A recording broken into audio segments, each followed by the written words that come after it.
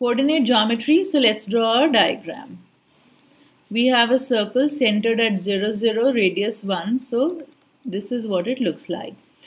And line, we have y-intercept of the line is -3 and the slope is 3/4, so this is what the line will look like. Since the slope is 3/4, if y increases by 3, then x will increase by 4. Of course, then this, let's call these points AB, this AB becomes 5.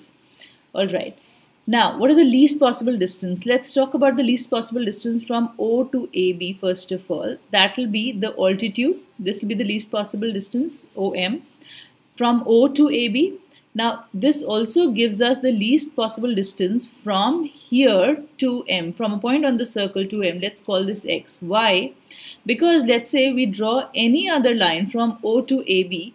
Here the 1 is the same, but then this will be greater than X because this line, let's call it OP, will be greater than OM because OM is the altitude, it gives us the shortest distance from O to AB. Same will be true for any other line as well. This will be greater than X.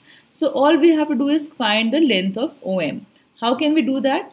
We can say half into 3 into 4, the area of the triangle OAB is equal to half into 5 into OM.